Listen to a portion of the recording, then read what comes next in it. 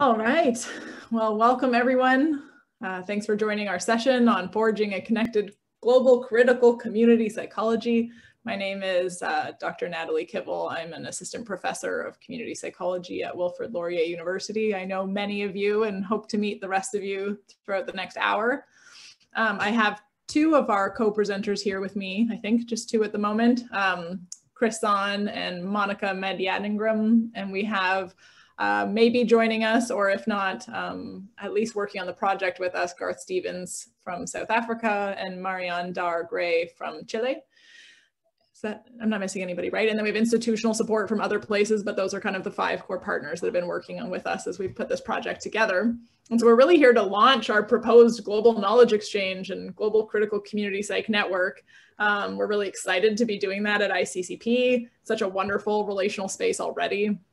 And the hope today is to kind of give you an overview of what we've been up to and what we're planning. But because we're still in such a formative stage of this project, to get feedback from you, thoughts on how we can really kind of, learn from past processes of building global relationships and all these such things. So I'm just going to start with a short overview of our proposed project.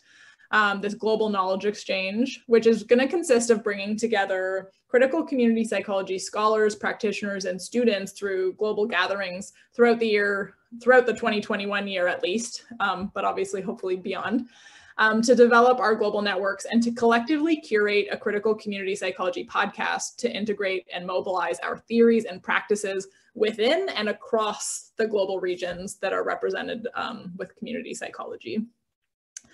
So after I've presented this overview, I promise I won't talk for very long because we mostly want to hear from all of you. I'm going to open it up to Chris and Monica to hop in and introduce themselves and talk a little bit about what kind of attracted them to this project and what they hope will come out of this project.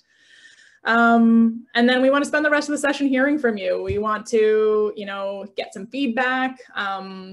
If you have any questions, we can answer questions and then really engage in a dialogue about how we can go about building a global relationship across all of these time zones and languages and spaces, but also have some brief conversations about what critical community psychology means to you, how we can kind of build our collective capacity to impact transformative change in our respective regions.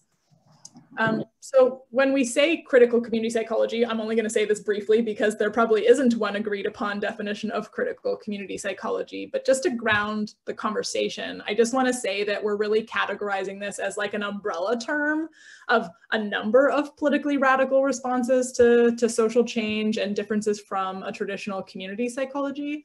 So this might include liberation psychology, a decolonial and indigenous community psychologies that are driven by critical race theory or Black feminist thought, that really just the ways in which we're doing community psychology, but infusing and working from critical orientations in our work. I kind of see critical community psychology as having as its goal like a reimagining and a reconstructing of how we live and build and relate to each other in our communities while addressing the injustices in those communities. So we're really trying to figure out how all of those who are doing this kind of work can connect and learn from each other. But as we all know, we are a very small field. We're isolated across geography, language, knowledge mobilization spaces, the theoretical, epistemological, practical, methodological advances that are happening in all of our regions are not always being disseminated or developed in a systematic way across those regions where we can really be in dialogue with each other. So this presented this unique opportunity for what we're hoping will be an innovative knowledge mobilization process to increase our collective capacity to do our work. I do want to give a shout out to all the people that are doing such great works in the last decade. We've got 2 global journals they're doing a lot of great work to disseminate knowledge. We've got the ICCP, which has been bringing people together across these global regions. And we're really we don't want to reinvent the wheel. We want to kind of build on the energy that already exists so that we can harness a lot of this relationality kind of through and beyond these conferences and between conferences. So that said, we have submitted a grant to the Canadian Social Sciences Council with the hope of funding this project. And the project is really going to be twofold. So the first piece is having a series of virtual gatherings where we can come together, facilitate dialogues on ways that we, identifying and synthesizing our theoretical and methodological advances, But through this process, identifying some commonalities and divergences in our work so that we can build what we're proposing as a 16 episode, probably a 2-season podcast on critical community psychology. It will be multilingual, will aim at mobilizing the advances that are happening in each of our regions in a really engaging and accessible way so that we can not only learn from each other, but create like a broader engagement with the general public, you know, people outside of community psychology who are potentially community engaged researchers or organizers or people who are leaders in their community or doing grassroots work in their community.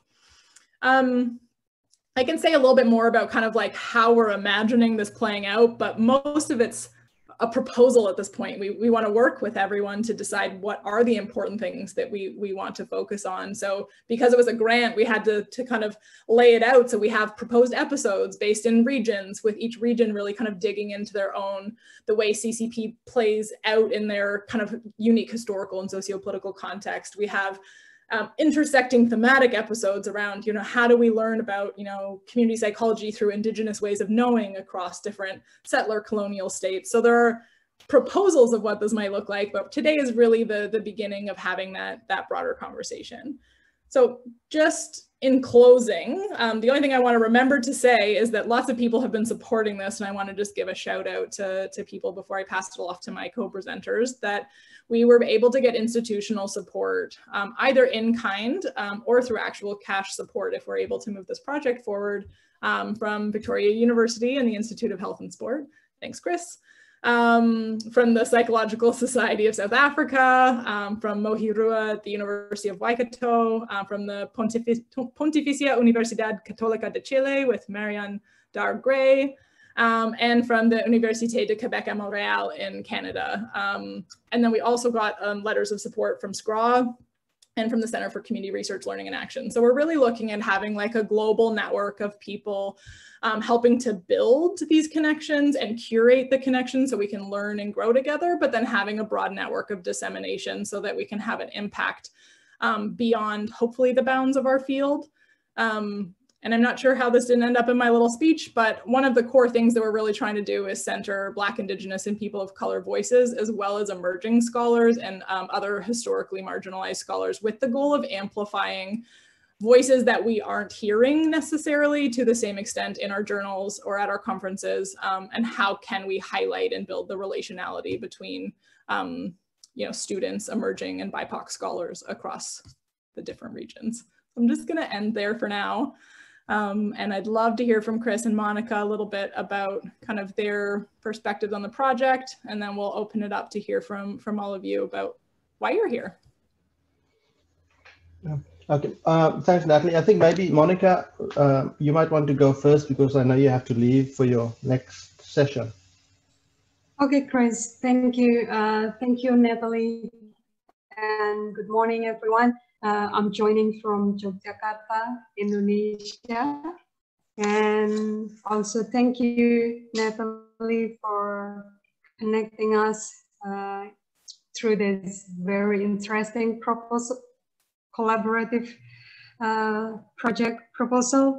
I think what I really like about the proposed project is that it offers a promising platform for forging inclusive connections and conversations among us, like those who have interest in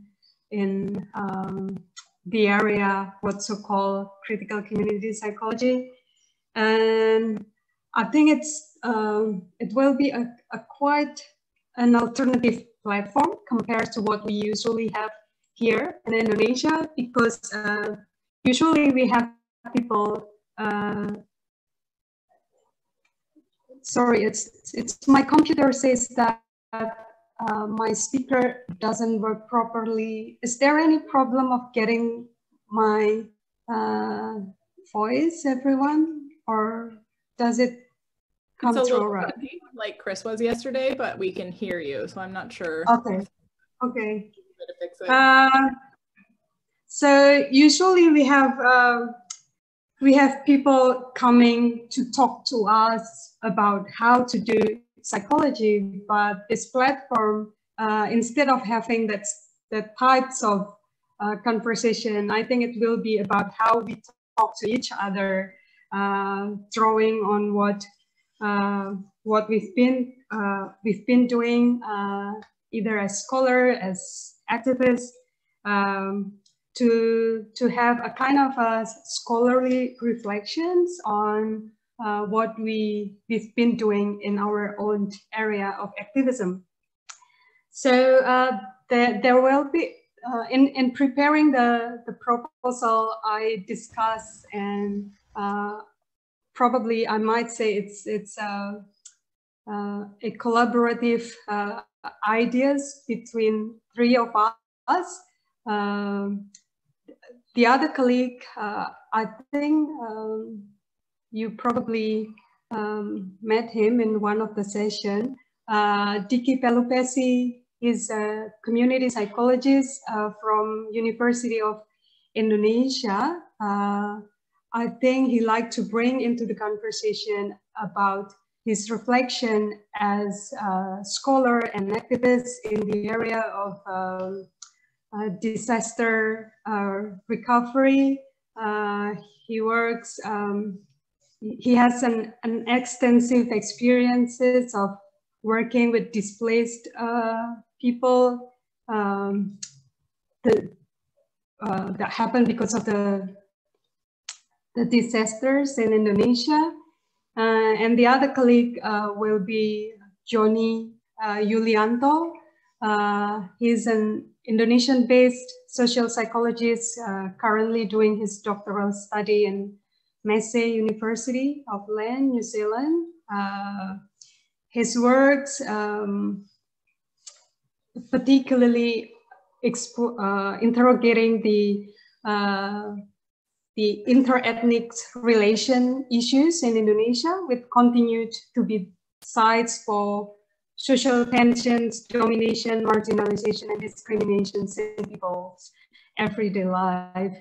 And myself, other than working in university, I involved in disability movement, disability activism in Indonesia. So I'd like to bring my reflections from that field into the conversation. So yeah, I think because what's so-called community psychology is more like an emerging field in Indonesia. So three of us, I think in the last few months, sort of initiating this circle of community psychology, or those who have interest in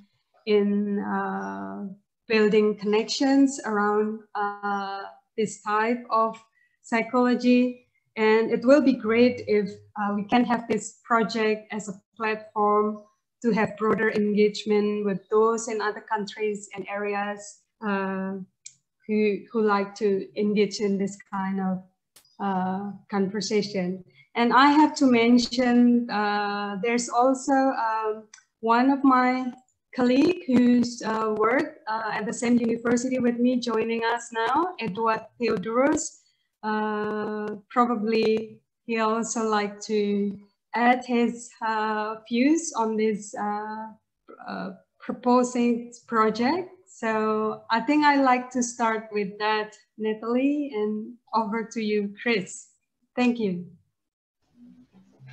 Oh, thanks, Natalie. Look, I've got only a couple of things to say, I guess. Natalie, there's maybe a little bit, I mean, there's, as with most of these things, there's always a longer history. And so I probably just want to add that we've had lots of conversations. I think that included Todd Sloan before his untimely passing, around thinking about critical community psychology, and he had developed a website and was trying to connect people all over in terms of bringing this sort of resource together. And Scott Evans, who's also in the audience, he had also been quite pivotal in those discussions. And so we did submit a interest group proposal to SCRI as well. So we've got some leg in initiating and organizing within that space as well. But then Natalie, with her amazing vision and the skills that she had developed as a radio host at Radioactive when she was at the University of Miami, had probably given us a sort of a vision about what this could be. And I know that a lot of the podcasts that she had produced are actually sitting on the SCRA website as instructional resources around a series of topics, and includes a whole number of people who have been laying foundations around different theories, applications. Putting us pause. Maybe Natalie's interfering with the recording there. I've got to blame someone. So I think that's part of the other discussion. And I think I mean the other thing that I saw as a possibility, and I think it only came about partly because of COVID and we had to go online, was the fact that we actually are in the process of, and not by design really, developing a digital archive of this conference. And I think which is actually very different to what we had done in the past, but it won't necessarily replace the fact that we still have to write and produce other forms of outputs and so forth. But I hadn't imagined that. So this podcast series, I think, is part of alternative ways, I guess, of inserting various community psychologies from different places around the world into conversation with each other through these new technologies that's bringing us all closer, I think, in some sorts of ways, and makes conversations a little bit more possible. It doesn't delay them with two-year gaps in between, or 1 year gaps in between across our different places. So I think from that sort of perspective, we're also looking at, I know that Peter Stricker is in the audience too, and Peter's been developing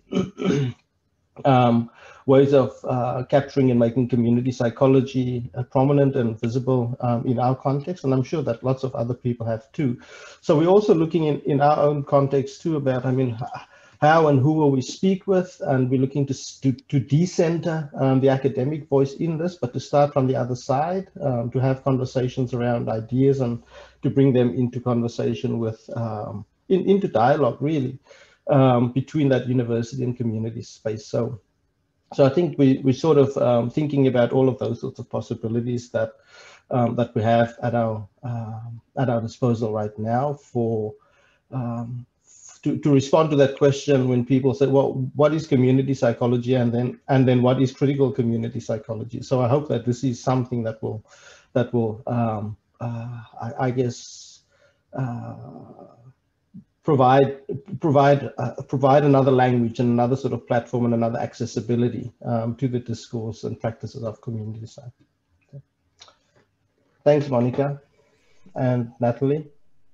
Yeah, thank you, Monica and Chris, for giving some kind of foundation and history and depth to what it is that we're talking about.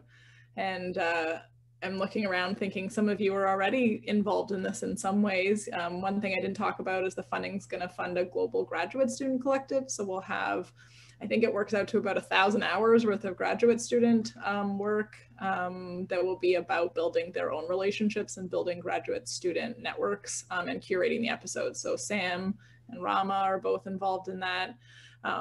We also had to have people volunteer to be pretend episodes for the grant. So Tiffany has been part of some of these conversations and hopefully will turn into something. Urmi, who's on the panel in a few minutes, is on this. So I feel like it's one of those things, the same thing I felt with Radioactive. People want to talk about their work. They want to integrate their learning with other people. I think as academics, it's part of our nature. And so having, you know, concerted spaces for these dialogues, it's not hard to find people to fill the space. I think the interesting thing is finding the people we don't know yet. And I like that the way that we've built this partnership across different global regions is we now know leaders or emerging folks from those regions that are well connected locally, so that our network can go deeper and further and engage students and really kind of engage in a sustainable and ongoing way, with the hope of having kind of enough support at the front end to build something that will be lasting going forward. I would love to just kind of open it up at this point to questions. And then, you know, we have some questions for you as well in terms of where should we go from this and next steps. But first, does anyone just have any questions or a kind of initial thoughts that they want to share with the group?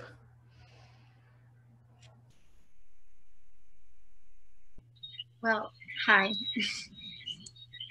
I just wanted to say this is really exciting. I had no idea that this was being done.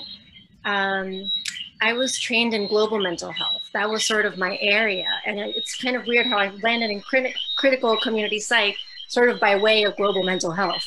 Because in a way, a lot of what they're exporting is very westernized, at least in most of its practices. And I think that a lot of the like unjust relations that you see that play on the international field, you see it in the way that knowledge is produced within global mental health.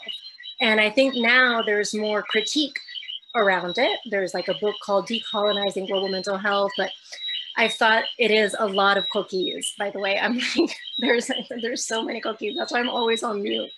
But anyway, so I've been actually talking to people in Africa Mental Health Group in Kenya, and I was recently asking them, like, can we write something about power and privilege? And I don't know if that's necessarily like where, so I'm just excited to be with scholars that are thinking about the same questions internationally and just thinking about what kind of conversations that'll bring about. And, but also in my being drawn towards global work, now I want to do a lot of local work because I feel like that's often what leads to more depth. So that's why I'm in Puerto Rico, my home. And I'd love to think about people who could be like in the radio show and the podcast that are doing like grassroots activist work and are really thinking about how to, like the mutual aid center people who are thinking really, how do we do process work that is equitable for all, and in the process is also healing for more people. So I think it's really exciting, and I'm happy to contribute and help. So thank you for organizing this. Thanks, Isabel, and for the birds. and it reminds me of something that came, so we've been having some pre-planning conversations, even though we are spread across the globe. So it led to real early mornings for me and late nights for other people. And I think it was Garth that shared something about how, you know, we have all developed psychology and now community psychology and then critical community psychology from our own histories and sociopolitical context. And there's these really unique nuances to how things happen. But now the kind of global north has picked up on things like decolonial frameworks and are like trying to sell them back to spaces that have been working in developing and theorizing about these frameworks for decades. And so how can we learn from each other? And like Monica said, not just come in and say, I'm going to teach you how to do critical community psychology, or I'm going to train you, but how do we, across emerging and leading regions of the field, dialogue, discuss, challenge, push each other, you know, think about how we connect and diverge so we can learn about, you know, this wide range of practices that are being enacted across the globe.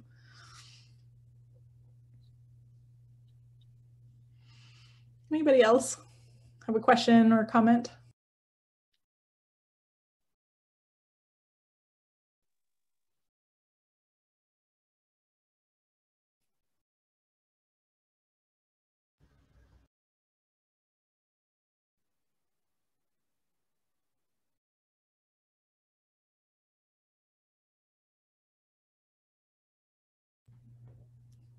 All right, I'll break the Zoom silence. That's become the running narrative of this conference. Okay, well then, you know, we have some questions because this has been our little kind of brainchild for the last many months. And I think regardless of funding, we will be moving forward with a lot of this because so much of it we feel is necessary, especially the, you know, starting the network, bringing people together. What are people's experiences of doing this that you know, either show, what are red flags coming up for you? Like, oh my goodness, how are we ever going to get people from 24 time zones in the same place who all speak different languages? Like, we have challenges, real challenges to making this happen. Or, you know, any ideas for how you might want to see this come to where you are, or engage kind of voices where you are.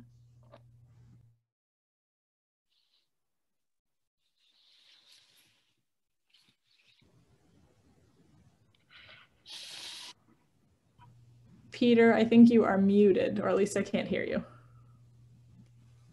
Can you hear me now? Yes. Yeah, sorry about that. We have a community of practice in Australia with Australian community psychologists on the last Thursday of every month. And the way we went about it was fairly loose and gung-ho. So we put the date out, we just put the invitation out to people, and whoever came were able to participate. So I think sometimes we can delay proceedings just by over calculating it. So sometimes just going for something and plucking a date out and putting invitations out might be a good way to start, and then we can finesse it and fine tune it beyond that. It's not the ideal method, but it's one that we found works pretty well. Thanks, I appreciate that. And I think you're probably right that, you know, so one of the questions that has come up is like, where do we host it, right? Chris mentioned we have a critical community psych interest group at SCRAW, but that's not a place that a lot of people are or want to be from the, you know, the rest of the globe. And so, you know, how do we kind of leverage some of the spaces we already have and some of the relationships we already have, but also be somewhere where, you know, everyone would want to and be able to join us, I think is something we've been thinking through. Amanda, did you want to jump in? Yeah, I agree with what Peter said, and also I would like to say what a brilliant idea this is. I'd be particularly interested in what you said before about languages.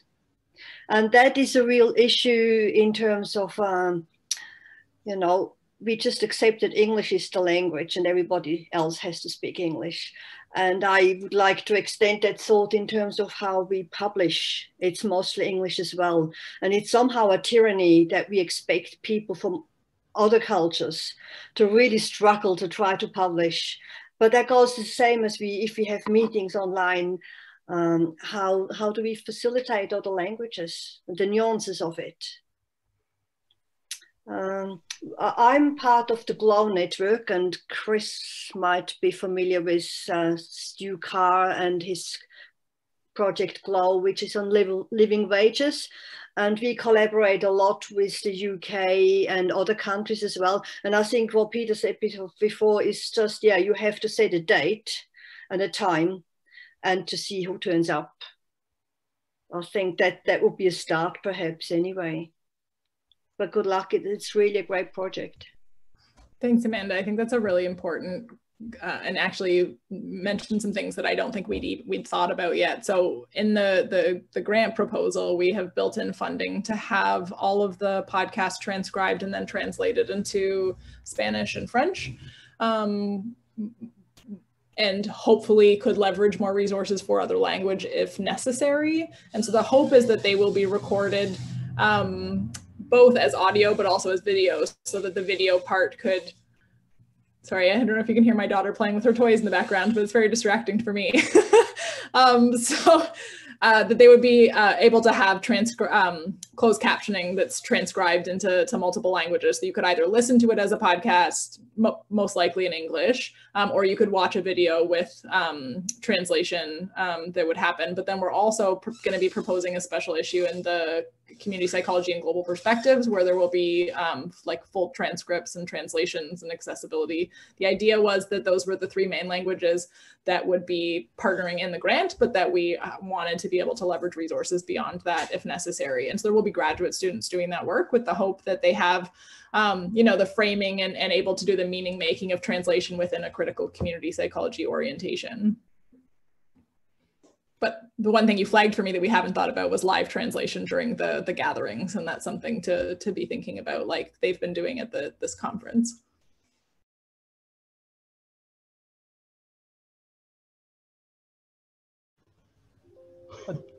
I don't know, something that I was just thinking of, and I don't know if this sort of fits in, but like, I guess, you know, often sort of when you're connecting in with people, sort of through online platforms and things like that, you know, it's a very sort of, you know, individual sort of your choice to sort of connect in with a bigger group. But whether, because there's a lot of people that are, you know, place-based, connecting in with smaller groups and doing these kinds of work, whether that sort of happens concurrently. So, you know, you do have more place-based groups that then together might connect into the bigger global network, and then it might be, you know, opportunities as well for those different groups to lead conversations or lead things that might sort of be, you know, shared in the broader group. And I think that's a good way for some people to also connect in person, rather than, you know, so it's not just the online sort of thing, and then you can work together and there isn't as much sort of, you know, responsibility on, say, one person leading something. You can do it a bit more collectively with a group. Thanks, Rama. I think that makes a lot of sense. And the hope by having different kind of regional leads, both as faculty and students, is that can kind of happen regionally. Like, I have a lot of ideas of how to integrate this in Canada, and how we only have 2 programs in Canada. We're both represented on the grant. How can we use this to inform, you know, student training and relationality across the region, and building up our own kind of critical orientation in the literature in Canada? And that the hope with that would be also happening elsewhere. And, you know, maybe post-COVID we all get together and we're able to continue to build this at future conferences and some of those face-to-face opportunities. Sorry, at risk of talking again, another idea which we floated in Australia for a few years now, but just never had the time to get it together, was a concept called 2 psychologists walk into a bar, or 3 psychologists walk into a bar, and it's as a meeting of community psychologists with other types of psychologists, like clinical psychologists and neuropsychologists, because I'm not sure what it's like in other nations, but in Australia there's lots of petty territorial contesting between, say, clinical psychologists and counselling and community psychologists. And what we were trying to do with that concept was draw bridges across different forms of psychology to help each other understand how we all have a role, and we can community psychologists can be really beneficial in the worlds of other psychologists. So I just sort of flagged that idea in case that could be a theme that could develop through this too. There's a conversation there that Peter Strick is gonna lead. I'll shout the drinks the first round anyway. I like that as a name for a podcast. 3 psychologists walk into a bar. We want to be engaging, want to be, you know, accessible to the broader community. But are there any students on the call who have any thoughts about what this could look like for their participation or engagement or use of kind of relationality as you move through your student journey?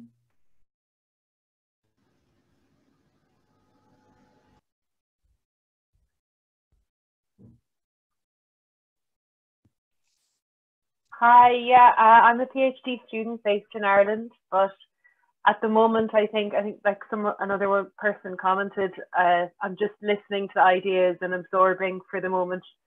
I don't really have anything to contribute as such for now, but it just sounds like a really great network and yeah, a great idea. Thanks, Megan.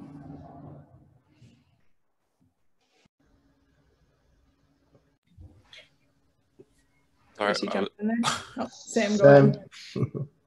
In between eating mouthfuls of cereal, excuse me. I'm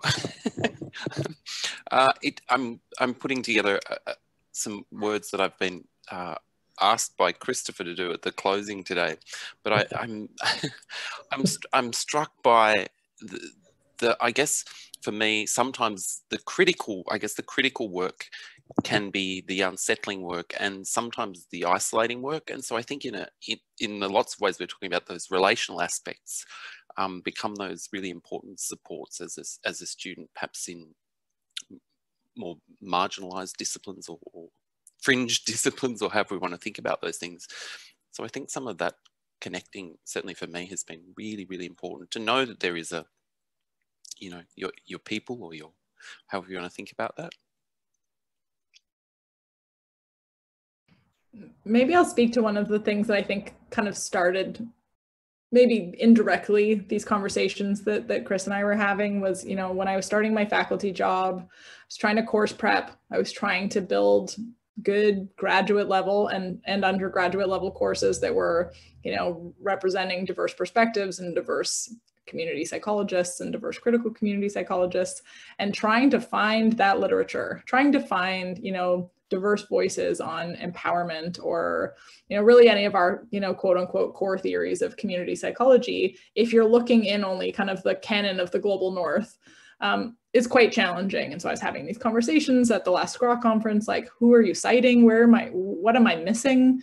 And just in the few conversations that we've had with our partners leading up to this, it has like unraveled like all of these places to look and these names of scholars that I've never heard of before, because we're not all publishing in the same place. We're not all publishing in the same language. We're not, and so it was really kind of exciting to say like, oh, it's not that it's not there. It's that I'm wearing my very like white North American blinders to what is happening in our field in these really interesting and wonderful ways. And there are all these conversations happening out there that if we could be talking to each other, perhaps we could be moving some of our theory and practice forward in a more intentional and connected way. So it started for me as just like I want to know more to realizing that there just was so much more out there to know, and that we could all find these really interesting ways to connect. And hopefully that will make our teaching, more grounded in some of these really interesting theoretical and practical advancements, but also our relationships and our conferences and how can we have these conversations? So we started to kind of pivot towards this digital media stuff, but it really came from a true want and need for those relationships and those connections to learn from each other.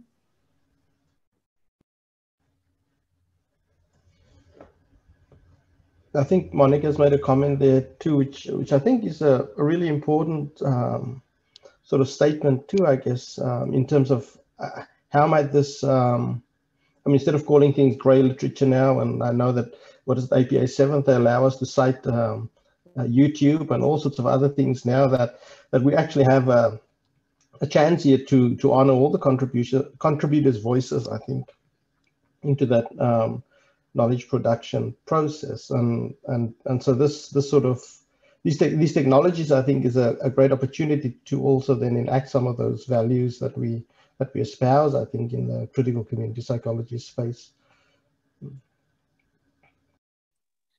Yeah, Natalie, I just wanted to reiterate, yes, exactly, that we had a session at the biennial when we hosted it last that was exactly about this issue. How do we get more connected to the other areas of the globe that are experiencing similar kinds of issues and questions? And I think it was our connection to the international conference in South Africa that really got us even more curious.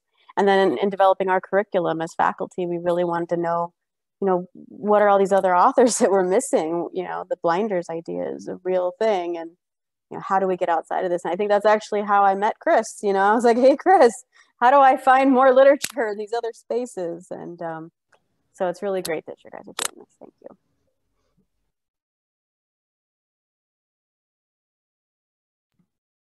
And I think, just so that I don't forget to say this, though Chris maybe has everyone's contact information, I'm going to put my contact information over there, because I'm seeing Gordon wants to share some resources, and Gordon and I would love to do that. So if you want to be kind of notified, though we will likely still spam, I don't know, anyone we can think of when we start these global gatherings in the new year, but if you want to stay involved or you want to be a part of this as we launch it, do send me an email and we'll make sure to kind of build a list as we get started, because we'll likely be pulling together our first kind of gathering, whatever that will look like, in the first quarter of the new year.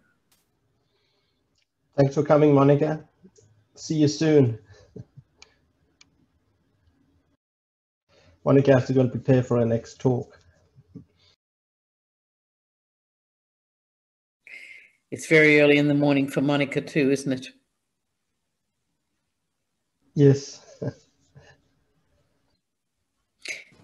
I might just kind of say, I think this is really good opportunity also, and yeah, it's to see the faces in the room, and I kind of love the idea of breakfast in Melbourne and dinner in in Canada and such. There's something about that in itself, isn't there?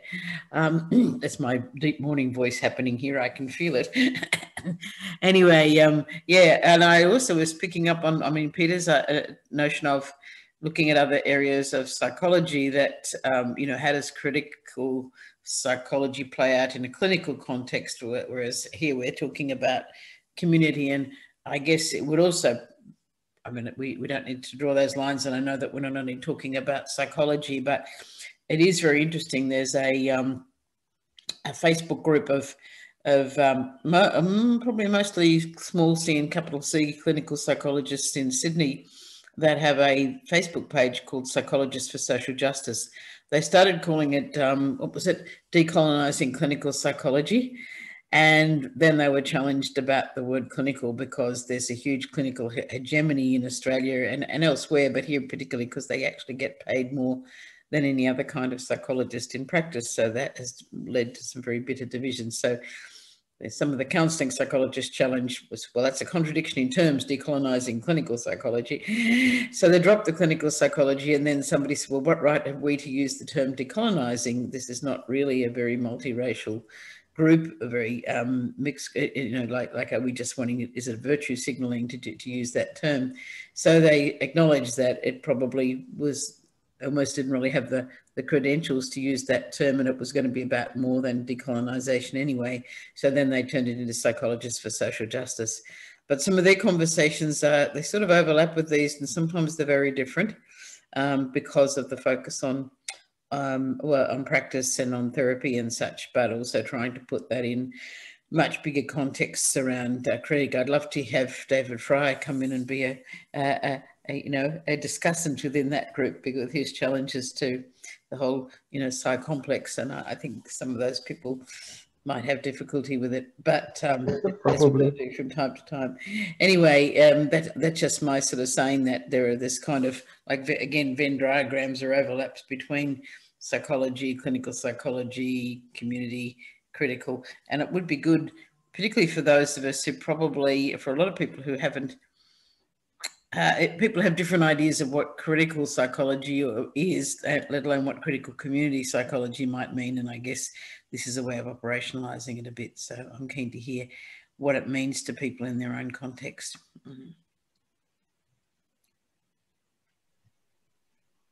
That's it from me. I'm muting again. It's really great, Heather, and good to see everybody. And I think that question is particularly important. At least I'm noticing a lot in the United States context, where there's a good bit of resistance to calling something critical community psychology, and so I'm just wondering how that plays out kind of around the world. How it sits alongside either traditional forms of psychology or even community psychology. I think we've written about this idea that isn't all community psychology critical, and obviously not. But I think there's some urgency to operationalize it, like Heather said, and to talk about the distinctions that are made in the discipline, within the discipline, kind of around the world, just so that we can kind of understand each other's kind of struggles and challenges with either incorporated into the discipline more broadly, or feeling like, I think it was the same who said, like, feeling marginalized within the discipline. Some of us feel more marginalized than others, perhaps, depending on the country and cultural context. And at one time when we were talking to Todd Sloan early on, Chris might remember this, Natalie, we were thinking like, this thing that we were trying to build, this interest group related to critical community psychology, should it even be under the umbrella of SCRAW, even thinking that for some reason it just didn't feel like the right home. So, but that was a few years ago. We're still having that internal struggle. And I am very interested, either privately or here, to hear what people think, because these aren't the faces that are in that group. Though Chris and I should admit we haven't held a meeting in a while, but we will. So we do see different people that come to that group, and can it just be one of the funnels of finding people to bring somewhere else, where we're truly kind of creating a global space that we feel ownership over and is for us. Because if we close that door, we might miss out on a group of people as well, but it's definitely not the only place and the only platform that we want to be thinking about to organize our discipline. I just stumbled yesterday when I was tweeting, I think, on the APA statement about the election. and no, this was LinkedIn actually, which I don't go to very often. And I was a bit shocked, I probably shouldn't be, at the fierce debate on the APA page around, the people coming from the conspiracy angle right through to the, Black Lives Matter and everywhere in between. And I mean, diversity, that's fine, but I was a bit shocked to hear so many psychologists, psychology academics, etc., actually taking a stance that I would have a great difficulty encompassing. And so I think that, I guess I'm thinking that, the US is a very different space from lots of other places in that regard, but also that there's plenty of it happening here too. And it is a great opportunity to both turn the lens on your own practices and your own thinking, but also open yourself up to the fact that not everybody thinks the same way. And be, I guess I was just a bit shocked, and I'm still debriefing myself on that experience.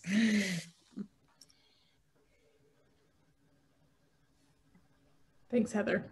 And I mean, I couldn't agree more. And I think there's even a conversation happening in at least the kind of SCRAW realm of community psychology on whether that harm is also happening within community psychology, right? We like to look elsewhere and imagine that we are above, enacting issues of structural racism and so there's been some real public calls around that in SCRAW, and some response, some that's more performative and some that is potentially a bit deeper. So lots of work to do in our own scholarly homes, at least for those of us in the global north. Rama put together a Google Doc if anyone wants to go to the chat and drop your contact information in there. Thanks, Rama, I really appreciate that. This is, I think, well, it isn't even the beginning. This is probably step 32 of 1,000, because this work has been going on and people have been in wonderful, deep relationships, which is obvious based on how easy it was almost to pull together a lot of these partners, because I think everyone already knows and loves Chris. Chris is somehow the center of so much of this. And I'm very grateful to him and his networks and relationships to be able to pull some of this together and start to have these conversations. So I think that there's, lots of good stuff to come in the next year or so. Did anyone have any kind of closing thoughts? We never will have enough time to have all of these wonderful conversations, even with all of our global gatherings, but anything else oh, I did want to come back to the fact that there was a couple of questions over here, actually. So the first one from Edward around, can we be doing some work around Indigenous grounding, I guess, in the field? So I don't have, a broad answer to that, except for that one of the proposed episodes in our very flexible proposed episodes was going to be with Paula Bala from Australia and Mohirua from New Zealand and Anne-Marie Beals from Canada, to have a really kind of rich conversation about Indigenous community psychologies across different contexts and the ways in which we can kind of learn from people's practices and histories. So that's something that can be built out significantly. There was for sure a push from some of our partners to ensure that we were centering Indigenous voices and Indigenous knowledge in this. And in Canadian context, at least for one, that has not been a core component of community psychology, and it is a huge critique of any kind of critically oriented community psychology up here. So it's something we want to learn from places and folks who are already doing a lot of that great work. Yeah, I wanted to add, sorry, Natalie, I think Edward's comment is really important. It made me think of Raewyn Connell's sort of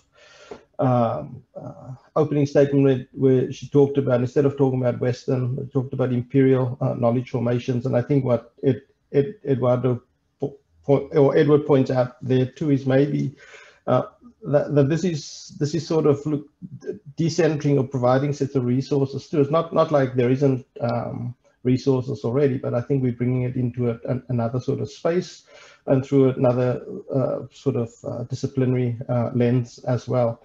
And I mean, we can also have in some ways we have to have some sort of things that borders it, even though we don't want to have borders. Otherwise, it can be everything and anything, and then also nothing.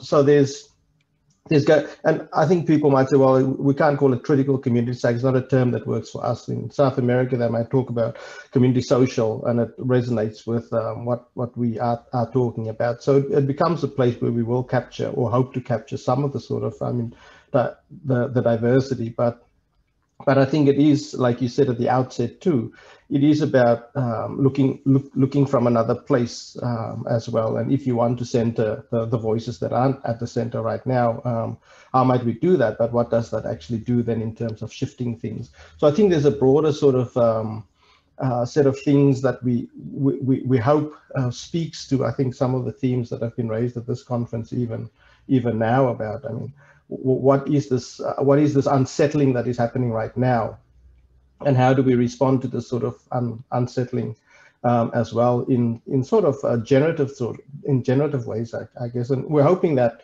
I mean that there's this, like Peter said, maybe, I mean, we've brought in the global networking a bit earlier by virtue of the fact that we've been forced into it with everything that's happened, but it's been really good that we're able to do that.